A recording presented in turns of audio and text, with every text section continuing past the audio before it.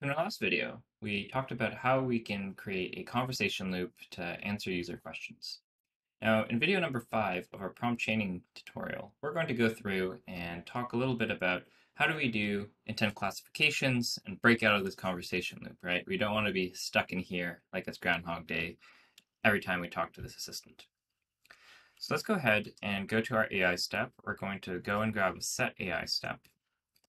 And what we're going to do is, based on the user response, we're going to add another if statement back. So remember how we added that set step with if statement earlier on? We're going to go ahead and recreate that in our canvas. So let's go ahead and add that. So we're going to create a new variable called, let's just call it quit. We'll call the block quit detection, add a prompt. Let's say if the past response, last utterance, keep things consistent here, has an intent to quit or exit, print only one, else print 0. Okay. And let's apply this. Let's call this wants to quit. And which model should we use? Let's try ChatGPT first. We can also print. We can also add some examples in here to do a little bit more prompt engineering. Let's say examples of quitting include I want to exit, I'm done.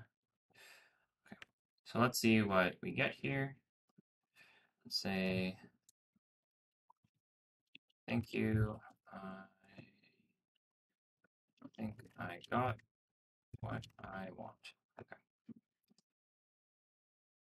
That's a 0. Okay, so it's not classifying that as a quit. So let's do something simpler. Let's do quit. Should give us an easy one. Okay. Still giving us a 1. Okay. Still a 0. Okay, so has past utterance matches the intents quit or exit, print 1, else print 0. Still getting a 1. Let's see if GPT-4 is better.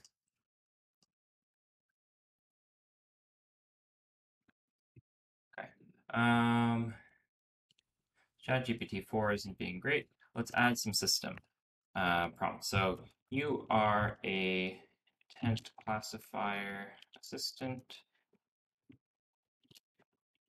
Help classify what the user said into an intent. And then we can add this in here. So let's say user said this.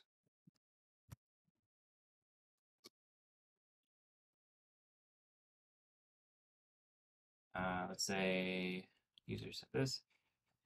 If it matches the intents quit or exit, print 1, else print 0. Okay, let's try this out. Wants to quit. Okay.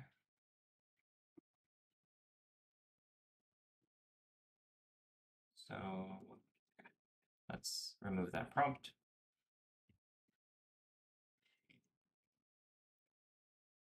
Okay, so let's try this again. So you can see here, prompt refinement takes some time. I didn't go through and pre-prepare it just because I want to go through this journey with you to show how it works. Okay, try to do this again. Preview, quit. Okay, there we go. So that's 1.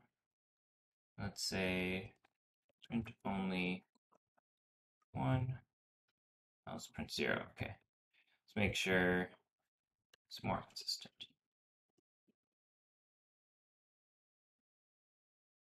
still quite verbose. So print only number 1, only print 0. Okay, there we go. That's better. We got a prompt that works. Let's try another utterance. I want to exit. Okay, still quite verbose. Let's say that's all for me. Okay.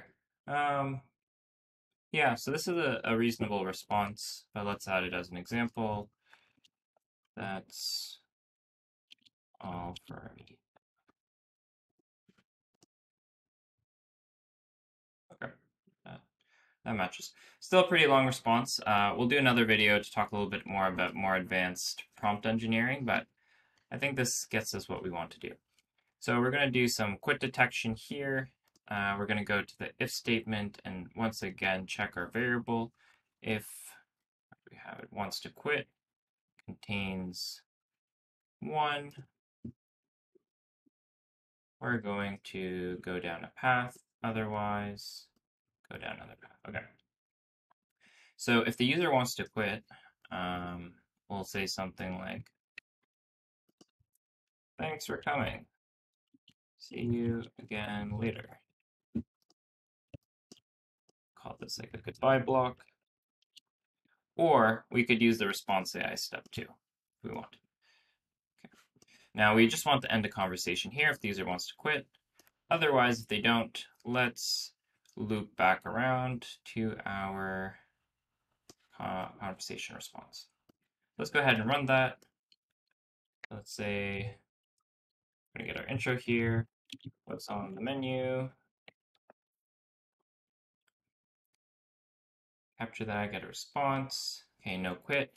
How much does it cost?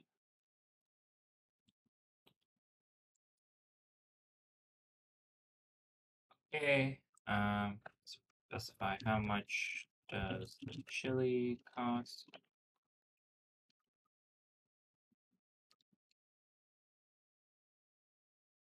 Okay, that's pretty expensive. Let's all look for another place. Thank you. Goodbye. Okay, so it's a little bit of a more complicated statement, right? Let's test if we actually want to quit here. Okay, so we didn't capture that it wants to quit. Let's just say, I want to leave. There we go. So as you can see here, we can do some more prompt refinement here to indicate that the user wants to leave.